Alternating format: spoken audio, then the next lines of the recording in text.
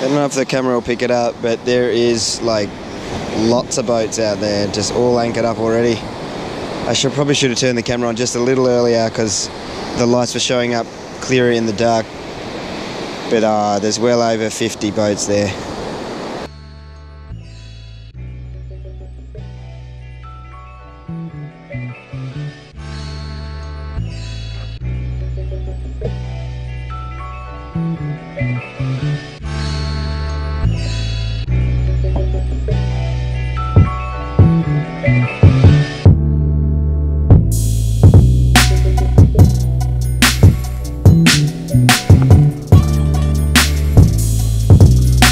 So we fire up the sounder, and yeah, so I always fire it up just on the beach.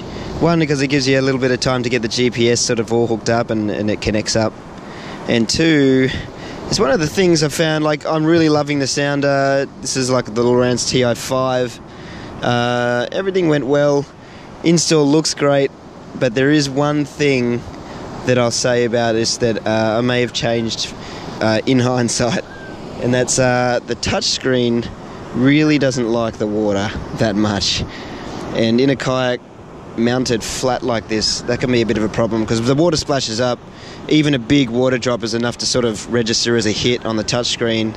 And then once the water pools up in this bottom section here, it becomes a real problem because it's always trying to register a touch, and then the screen starts freaking out, and then sometimes it freezes.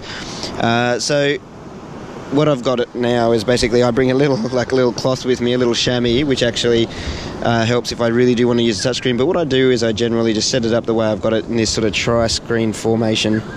It allows me to access everything that I really need to. I've got my my Ks at the top, I've got my battery power and my water temperature, which is very important. And then I've got my normal sonar. My side scan or structure scan runs right across the bottom, so I get a nice wide sort of strip of that so I can get a good reading. It gives me a nice wide section to read from, and then my map's up the top, which is what I also select as the one I want to zoom in on. So I get to use the manual buttons. See that it's got a slight red box around it. I can use these manual buttons to adjust the maps. And once I've got it set up like that, I whack the touch lock on, and then I can just use the manual buttons from here on. Now, I do use the chamois every now and then, wipe it up and then just start playing around with it on the water, but especially just at the beginning, through the waves and everything, just so it doesn't wig out the screen, that's how I have it set up. Anyway, I better launch, but well, more about that in a sec.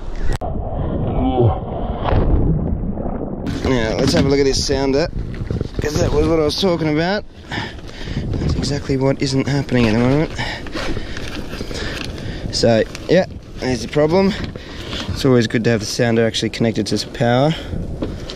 Oh, okay, well, while I got it open, this will be a good opportunity to talk about the battery. So, the bigger units, especially the touchscreen unit, with brightness up at full, which is really bright, by the way, you really do need a pretty good battery. This is, I think it's called Li-Pro 4, if I'm pronouncing that wrong, sorry.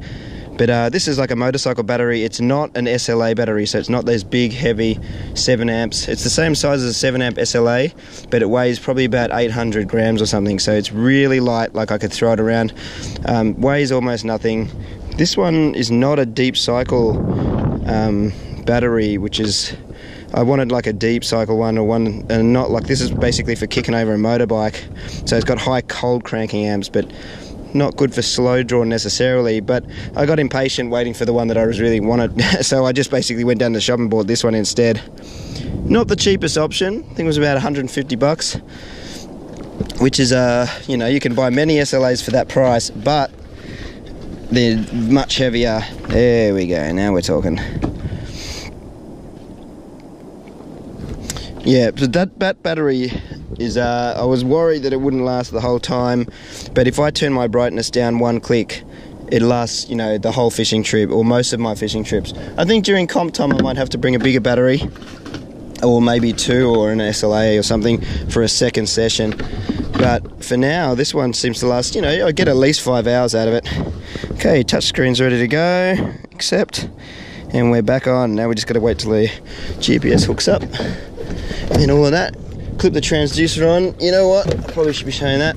So this is the transducer. I got quite a few questions on the transducer and sort of how I made it. So particularly suited to my kind of kayak because it's got these thin sort of side foot pedals which go in, and it gives you that nice thin edge. So you can just make a nice hook. Hopefully that's turning up. So basically I just got a piece of aluminium, sharp bend at the top, hook it around, slowly curve it around the side of the kayak. It takes a bit of bending, but you slowly sort of get it into the right shape. Trying to make it as streamlined as possible. And then I had to deal with this cable, which is a bummer, which comes at the front. So basically that went around the side and up. And basically it just hooks on straight over and good to go.